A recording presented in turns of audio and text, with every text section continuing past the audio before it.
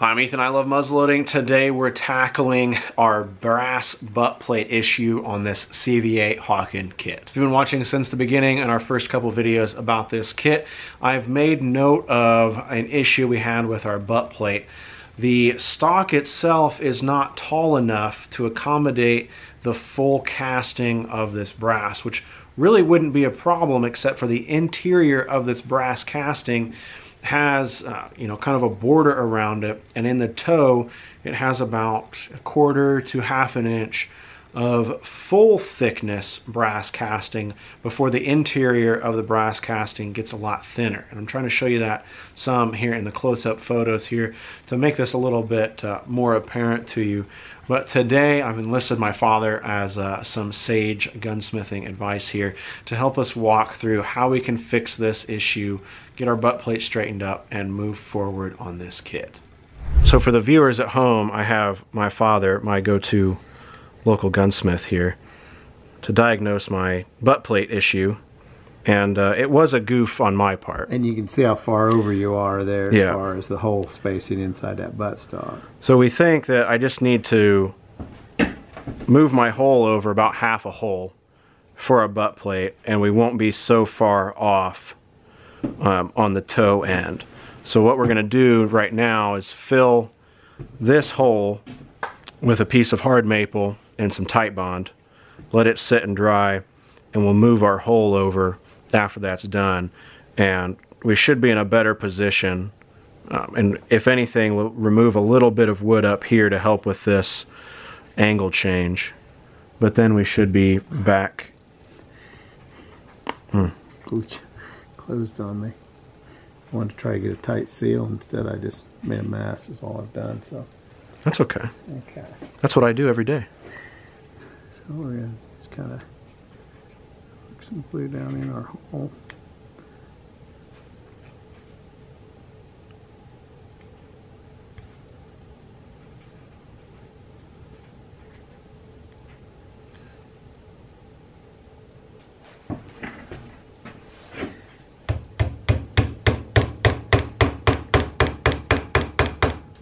Okay. Now you can wipe that glue off, and we can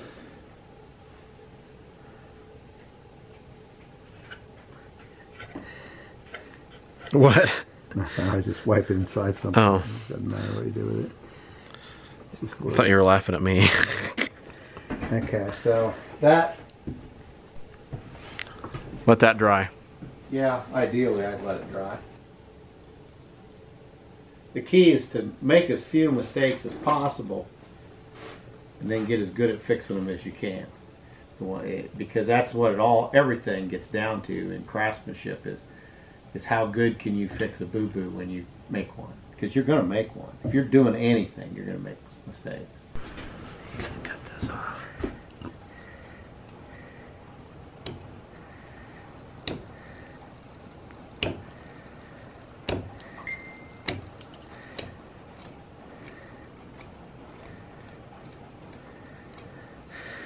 Okay. Now,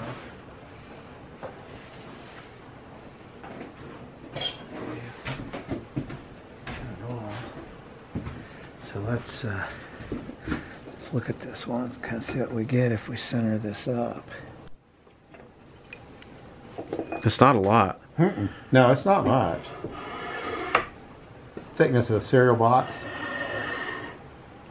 Probably all it was. I wouldn't go anymore. Try it, see where you are.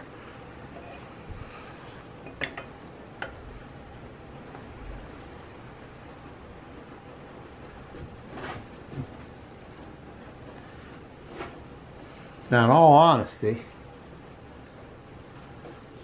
you got a gap there. Yeah. Low. So where are we rocking at? I don't know. We can probably flex that butt plate that much. Well, you're pretty good on East-west. Yeah. Put your top screw back in there once. Okay.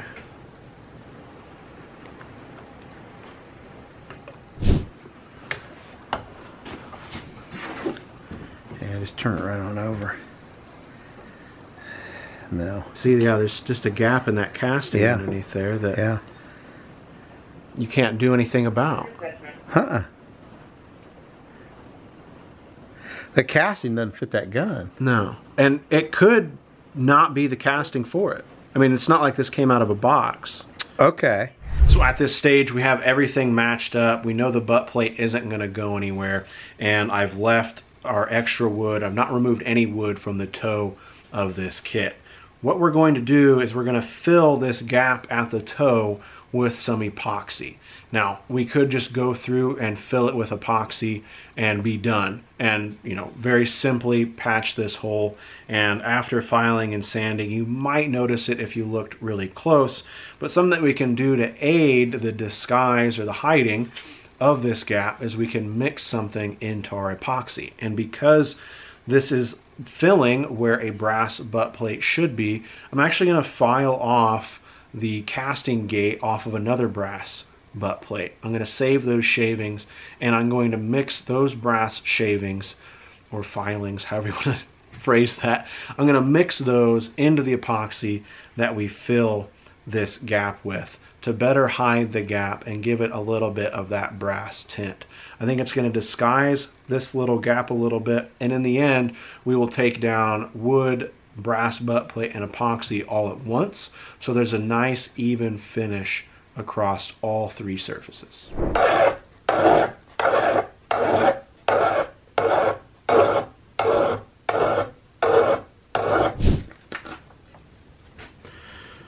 We have our shavings. I've filed off most of that gate, and I think this is going to be enough for us. So I'm going to set these to the side here in kind of a safe spot. We don't want to spill those. That would be a little heartbreaking. Now what we're going to do is, kind of based on seeing folks cast a pewter nose cap, we're going to use a similar method and create kind of a mold with some paper. We don't need that much.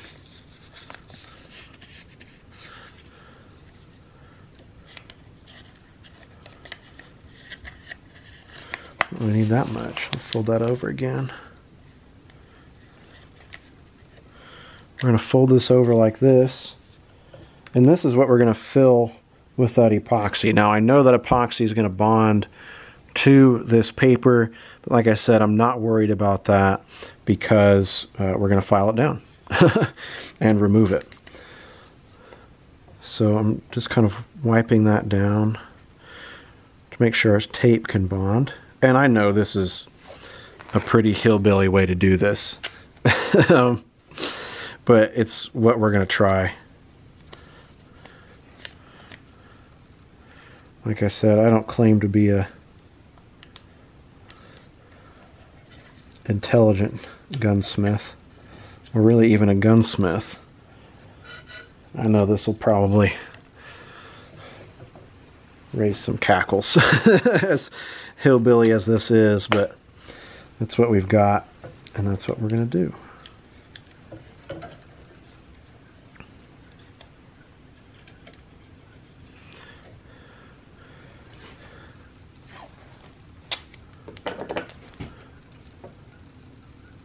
And if you watch folks, like I said, pour a pewter nose cap, you'll see something pretty similar where you're kind of making a form that holds the pewter to the stock so that then you can file it off later. You're not concerned about extra material when you're doing something like this. You're only concerned about, it's almost the negative. It's not what you're applying, it's what you're going to be able to take away after you've applied the material, and in this case it's an epoxy.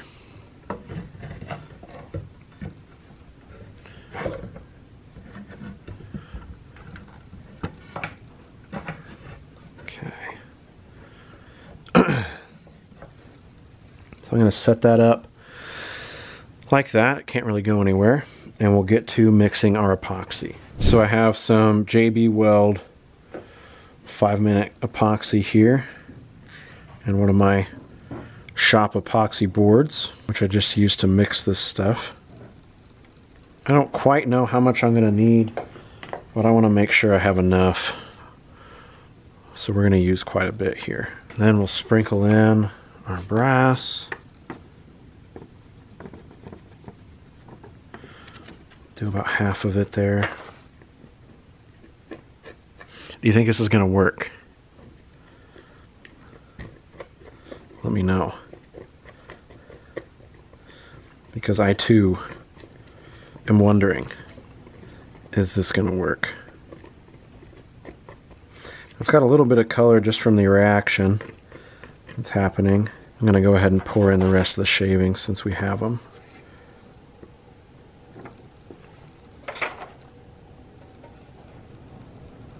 Getting more of it on the paper than I wanted, but I think we're getting enough down in there.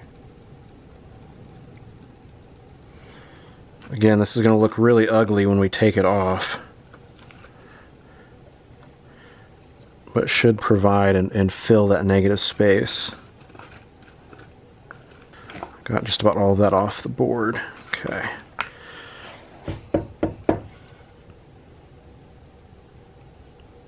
Just to make sure that we're getting that down in where we want it.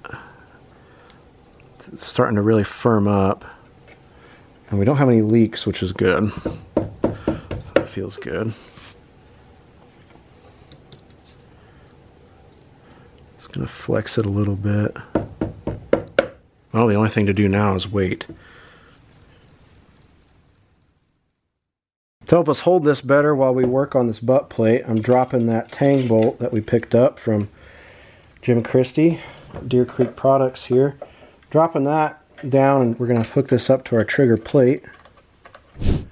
Now, I haven't looked at this thing since we tried this. But we're going to see how it turned out here. Our kind of hillbilly way of doing this. So it looks like we filled everything pretty well. We have kind of this nasty point out here. We'll work on that. I'm going to go after this extra here with this bench knife. It's just a utility knife basically that stays on the bench, just to remove some of that before I get out any of the files or anything. These are just use and abuse knives. So I'm just using that to tear things up.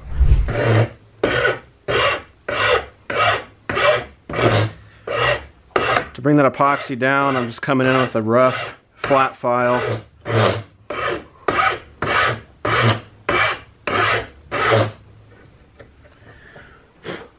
I don't know that we had enough brass in our mixture.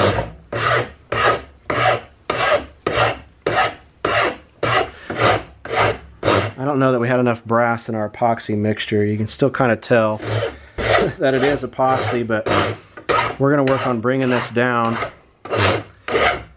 And I can see what we have here as we get the plate and the wood kind of matched. We shouldn't see a whole lot of epoxy. Like right now you can see quite a bit of it there. But as we work this down and we get down to kind of the final state, shouldn't be too much there.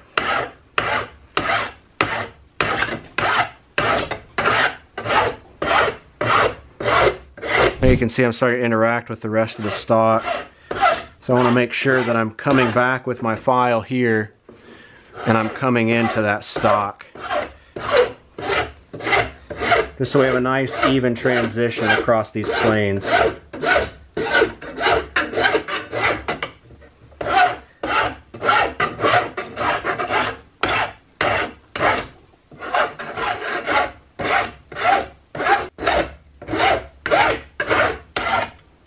So after a couple minutes filing here, we're down to really getting into where we're cleaning this up. You can see the amount of epoxy there is really going down. I really didn't need as much as I put in the entire mixture, but I really wanted to be sure that I had enough in there and I was filling that gap.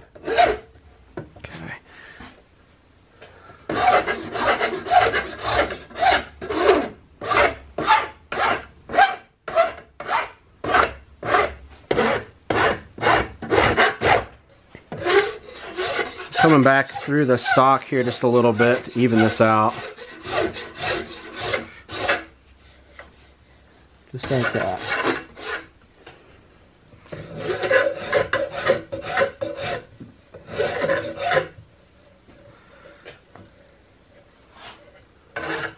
Now I think we can come in with a little bit of a finer file now that we're straightened up and that we're in line with everything. And we can start to really refine this, get this butt plate brought down a little bit, and make sure we head towards our hardware cleanup.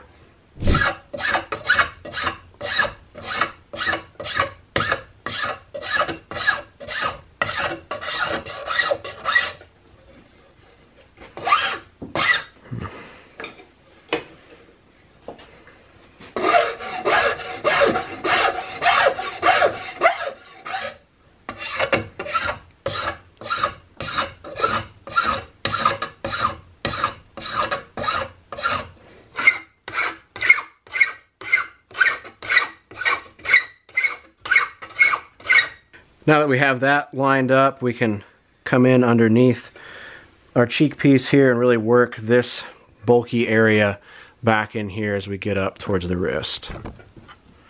And I think to do that, I'm going to jump into a pretty coarse half round, about like this guy. Let's see if I can come in here. Not quite. A little tricky getting in there.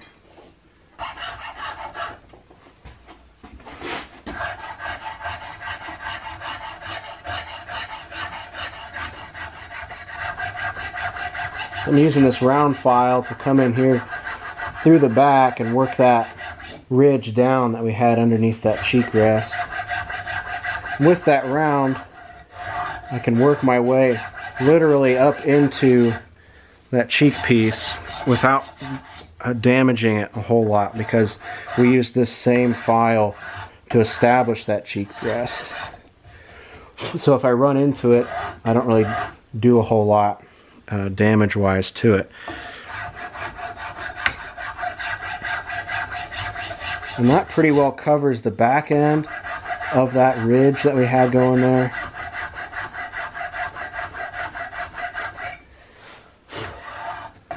Make sure that we don't damage that curve.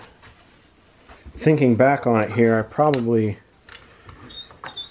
should not have worked that cheek rest so much with that ridge in there. I was so worried about that ridge and that butt plate, but right now I'm working and having to go around kind of my close to finish work on this cheek rest without damaging it.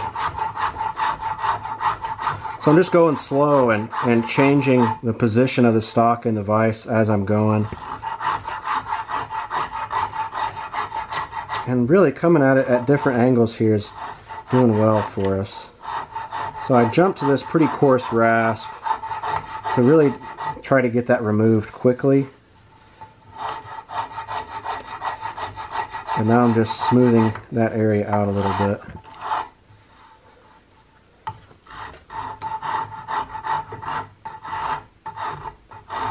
Which, I don't know, might not be the best way to go about it, but it cleaned it up real quick, and that's really what I wanted.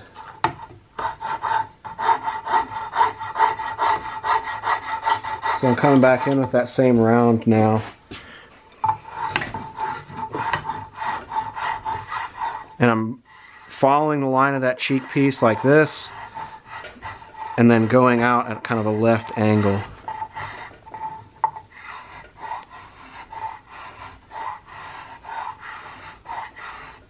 To blend these spaces that we've been working on here. So with this forward direction, I'm cleaning up and reestablishing underneath that cheek rest, and then with the forward left motion, I'm smoothing out the transition from underneath the cheek piece down and around the stock here.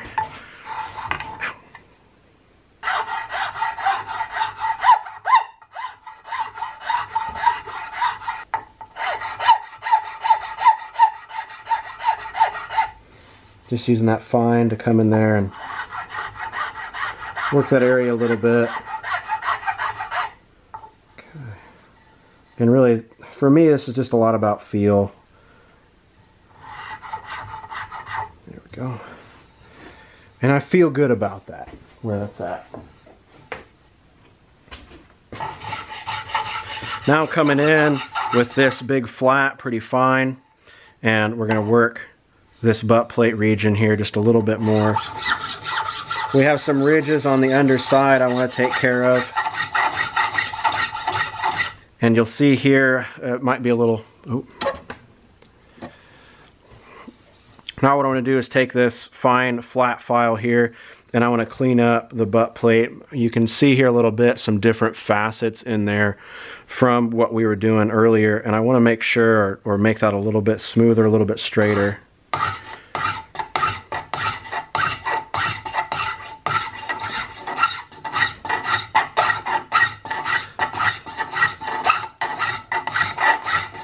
I don't want all those ridges in there when I can keep from it.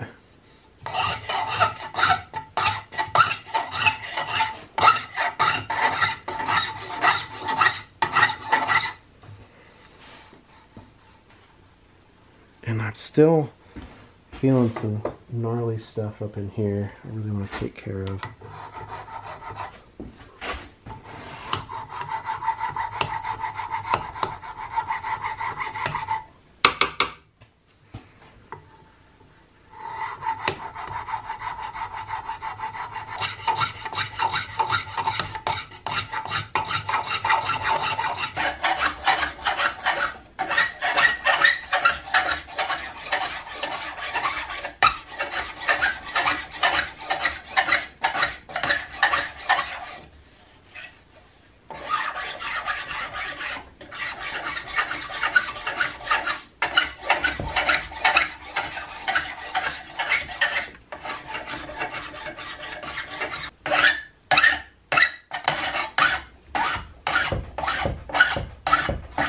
I'm looking at it from the side here right now, and have a little bit of a bump in that butt plate at its toe. So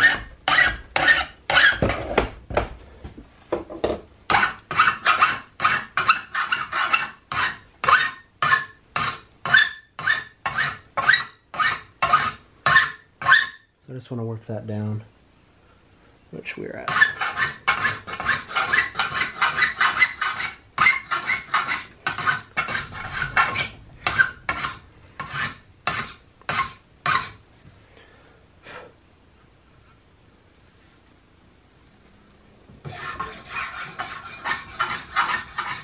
Okay, so that's pretty good for where we're at here on our woodworking and that butt plate.